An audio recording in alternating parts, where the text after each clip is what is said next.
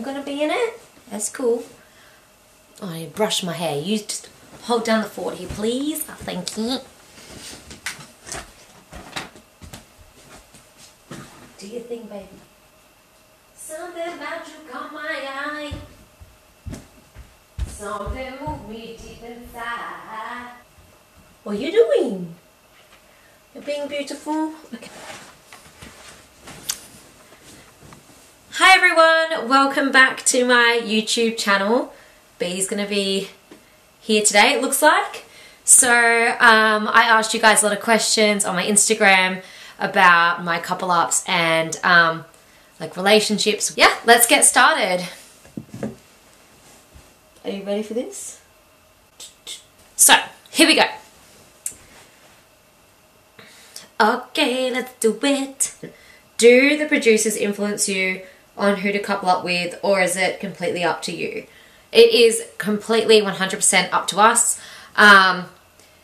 You know, everything in there is our decision. I was never forced to do anything or pursue anyone that I wasn't interested in, or even like have an argument with anyone just to stir the pot. So no, they didn't influence us. Okay, let's get down to the more personal questions about the individual people. And what happened with John James? So when he first came in the villa, I was like, oh my god, this guy is like 100% my type. Like, he's good looking, brunette, loves his dogs, everything like that.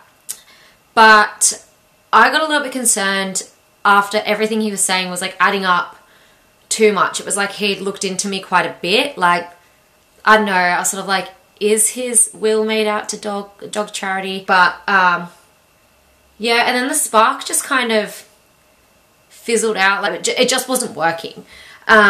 Did you and Justin ever argue? Oh my god. Justin and I, we did have like one, not even an argument. Like, I find it so funny now. So I went to the Hideaway with Elias. Justin didn't like that I had said yes. So in the morning I woke up and my pillow that says like Millie was not on mine and Justin's bed anymore. And I like walked up to him and I was like, hey, do you know where that pillow is? He's like, I don't know. And I was like, what do you mean you don't know? And then some people told me and were like, yeah, Justin hid your pillow from you. Which now is just funny because like Justin, after that, like I came back after, I was like, wow, I'm really upset. Like, I love being coupled up with you. You're one of my best friends and this has happened. And the next minute my pillow was back on the bed and yeah, but that was fine. I didn't like, there was no like love lost in that argument. Was Elias really that bad? Elias wasn't bad. Like, he wasn't a bad person. I wasn't like, oh my god, he's horrible. I just found the thing that he said about he wants to go and get that girl on Instagram, like message her on Instagram when he gets out. I was kind of like, what kind of idiot would I be if I was like, yeah, great, I'm gonna stay with you now? And it just made me feel like his intentions weren't in the right place. So yeah, I am not gonna be coupled up with someone who is already looking at another woman on the outside. What really happened in the Hideaway with Elias? So when we got in there, it was so late at night. I can't even explain like how tired I was. We didn't get the key till so late and we only got to drink like 2 drinks a night in Love Island, but there was a whole bottle of champagne. I was like, yeah, like let's scull it. But then they had to stop us from sculling it. So yeah, so we had some champagne and then we went to bed and we were just like hooking up and stuff and we didn't do anything else. Like, there was actually nothing else. Maybe like, I don't know, maybe like a little bum grab or something. Like, he obviously, like, on there was saying that he's a bit more like sexual. That's probably more of his like love language. He never pushed anything towards me like that. He was very respectful. Why didn't you and Dom work out? I don't really want to go too much into him because like Taylor dated him after the show and I don't want to be disrespectful to her. So yeah, just basically wasn't showing me much interest and then I lost interest, you know. And then I had a conversation with Teddy and I was like, wow, there's someone that I can talk to on a deeper level. At least I'll feel like I'm getting some deeper chats than what I'm getting here. So that's why I was sort of like, started talking a bit more to Teddy. Oh my god, this one. How did you meet Charlie? Because I totally didn't even consider him someone that I was going to talk about in this, but when I saw that question, I was like, yeah, no one really knows how we met on the outside. So I met Charlie. I was out at a club in Manly, and he was walking up the stairs and I was walking down, and I think I just like grabbed his arm and I was like, oh my God, you're so hot. And then he was like, oh, thanks. Can I have your number? And then that was it, really. That's how we met, but then it just fizzled out. So when he came on the show, I was sort of like, oh, like, there's no point in beating a dead horse on that one. Like, decision's already been made. Okay, next question. Why were you so picky? People make pickiness a bad thing. I think pickiness is one of the best things you can have when you're looking for a life partner. Like, it's not choosing a meal at a restaurant and if you get it and it's not what you wanted, you're still like, I'll have it anyway. I feel like when you're looking for a life partner, you need to be picky.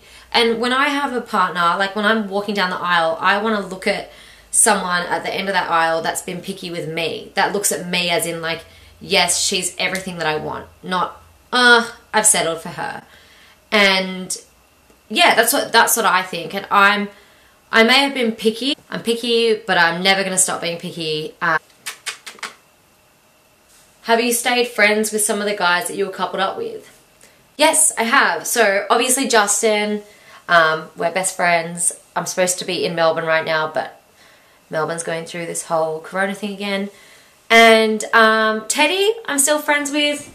You know, we don't talk a lot, but I don't have any bad blood with him, and I'll message him occasionally. And Corey's a lovely guy. He's never done anything wrong, and there's never any bad blood with him.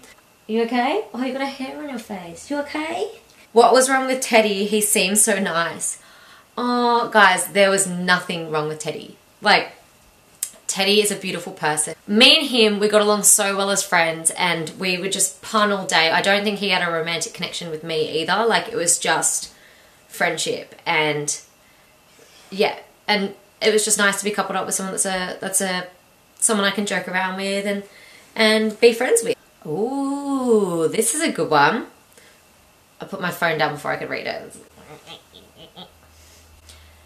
Do you regret any couple ups? No. I think like there can be some things that people like, you would regret that. But in all honesty, like at the end, I ended up with a partner, and all those couple ups made that happen. And although that didn't work, I still left with, you know, something that I was searching for and a lesson.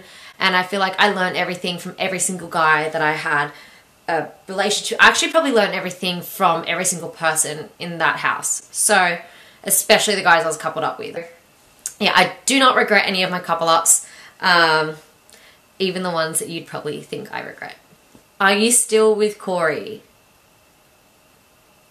No. What? Me? Like, what? Did this person even watch the show? No, Corey and I were coupled up for like a couple of days, but there's nothing wrong with that guy. He's a lovely person. I think he's the only person that could support me through screaming out spider and just simply go back to sleep. Lots of people will be like, whoa, this woman is possessed. So I saw he was recently on like another show, and he has a partner now. So that's good. At least everything like worked out for him. Why did you and Justin kiss after your date? We kissed. Okay, look. Someone called it immature. We could have even been a little bit, but it was basically payback. Like, Justin and Elias didn't get along very well.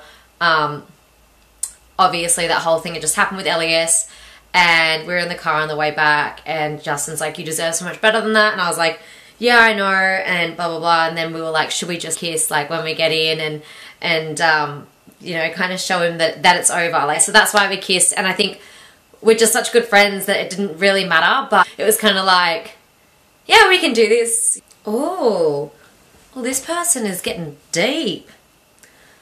Did you struggle coupling up in the villa because of previous relationships? Look, I think everyone has a past that's sort of hard to forget. I think things weigh on you. I try my best not to bring my baggage into new relationships, but I think previous relationships have made me a lot wiser and a lot less tolerant of certain things. So I think that's why in Love Island I was so, nah, cut them off, that's it, they're done, kind of thing. So yeah, I think that's something that I did bring in from previous relationships that I learned. So who is your favourite person to be coupled up with? This is an easy one, definitely Justin. I adore that kid. We were able to have so much fun together. Obviously, like, Mark also, while we were there, because it was the first, like, really kind of romantic connection that I'd had, and I was shocked and everything like that. But, like, at the time when I was coupled up with Mark, you know, there was a lot of hostility in the villa about me and who I was coupled up with and my intention. But definitely Justin. I'm just able to be like a massive goose with him, and yeah, there was not a day that he did not make me laugh. Just sounded like a Disney movie. Why did you and Mark break up? We were in love. We rented a house together and everything, but we were together for about 9 months after Love Island, and yeah, I think we just did too much too quick. It was a lot, and I think I've only been in love with one other person romantically in my life, and I think I was like, oh my god, love, it's love again, like, you know, this is crazy, I can't believe it's happening again. And look, I'm someone that I really don't give a shit what people think of me. Like, when I'm out, I'm loud, I'm crazy, like, I am literally that person that you either love or hate.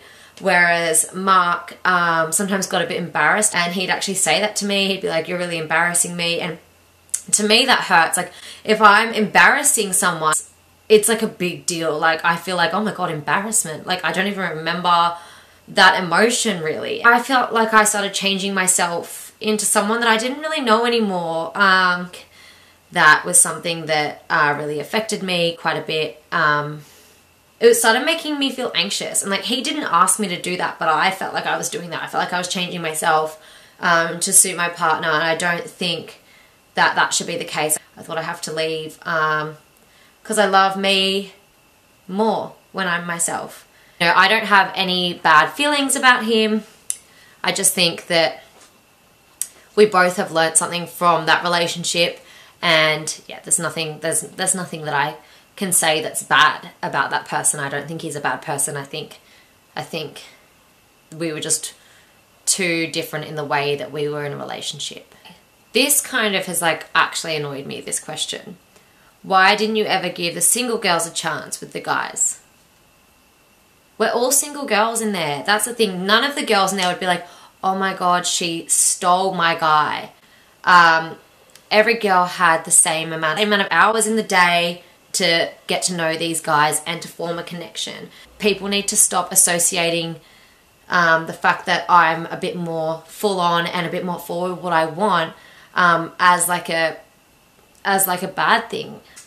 So, did you ever really flirt with Eden? Okay, some of these are going a little bit off track, but I feel like this is something that needs to be addressed also.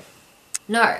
Everyone in that villa knew that my best friend from like the outside had a little thing with Eden previously, so why would I go near him? And I made it very clear that my friend only had like a very casual relationship with him. So no, I never flirted with him.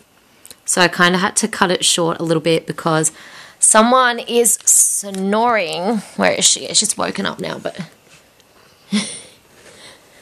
she's come to bed. She's come to bed and she's snoring, so I'm just gonna let her snore away. I think I've chatted enough tonight anyway. Oh, my vein's out to play. That's great. Okay, say goodnight. Hope you guys enjoyed this video. Make sure you like and subscribe, and let me know in the comments what else you'd like to see. Say goodnight. This is definitely not my angle. I can tell you that much for free. Anyway, see you later. Bye.